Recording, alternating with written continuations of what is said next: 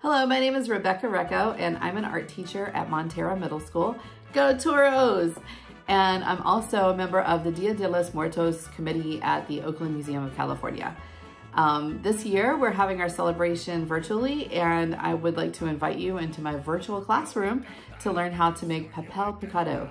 Papel Picado is something that is ubiquitous at all of the Dia de los Muertos celebrations.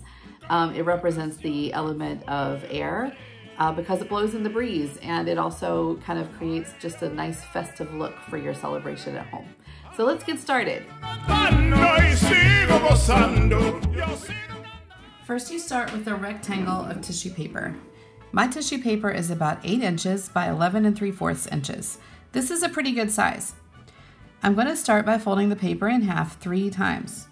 Don't worry about creasing the paper, the folds will fall out, or you can gently iron the paper to get it flat again. This is necessary for creating the designs and for giving them the symmetry that is trademark of traditional Papel Picado patterns.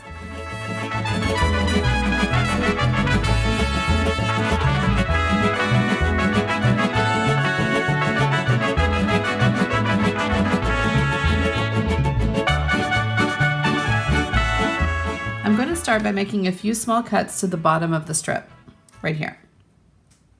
This gives the design a scalloped edge and a traditional look.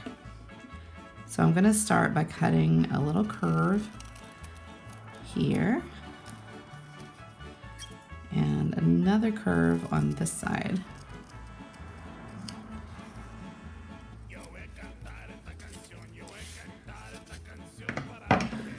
All right, so when you open up the paper, now you're going to have a repeated scalloped pattern across the bottom. The design I'm making today is a 2 marigold design, which sounds really complicated, but it's actually pretty easy. I'm going to show you how I do it, but you can experiment with your own folding and cutting patterns. So I'm going to fold the paper in half again, using the same folds I made before. I'm going to fold it one more time. I'm going to fold the paper once more, all the way to the bottom. I'm going to line it up with the bottom of the scalloped patterns.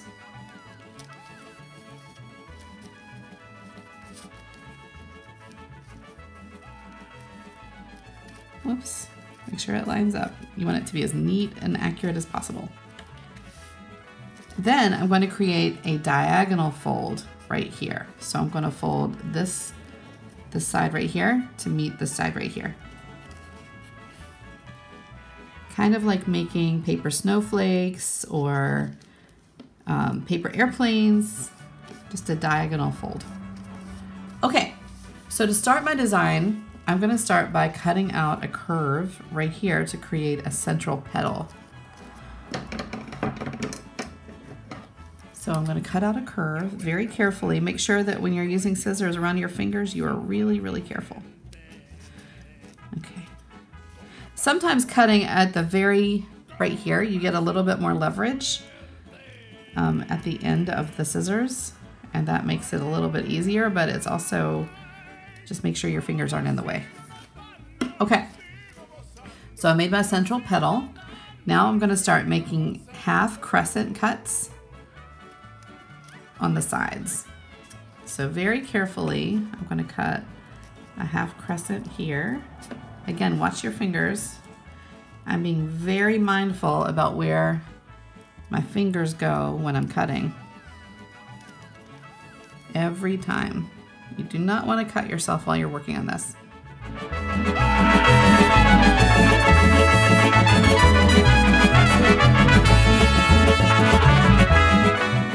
You might be wondering why I was specific about making a marigold pattern.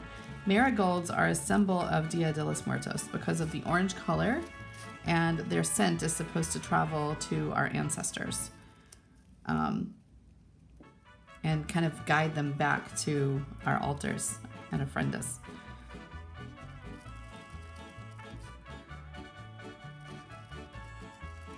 Plus, they're just really pretty. The bright color is cheerful and festive, and everybody loves marigolds. Okay, So I'm gonna stop once I get this next cut in because I don't wanna go into the scalloped pattern on the edges. And I also want to leave room for the string. So hold the banners up. Okay, so once I open up this design, I'm gonna have a 2 marigold pattern.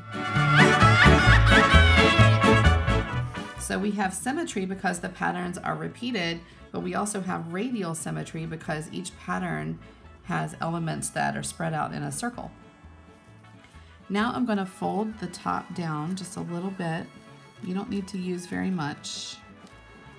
Just a little bit to make a place for the string.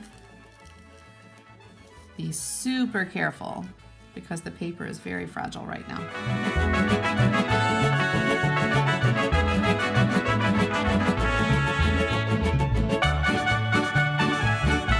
point is really just to make the glue, the paper stay on the string, and the paper is not heavy, so you don't need very much. Be very careful because you can even tear the paper just by getting glue on your fingers and touching the paper. Super delicate. There we go. Ta-da! So now I have one Papel Picado on my banner, and I can get other pieces of paper with different colors and mix up my designs and experiment. And here's the cool thing about Papel Picado: if you make a mistake, it's just paper. So you've learned something, take what you've learned and move on and try a different design. I hope that you and your family have a wonderful Dia de los Muertos celebration, and that you stay well and healthy, and that we see each other next year at the celebration in person. Hasta luego!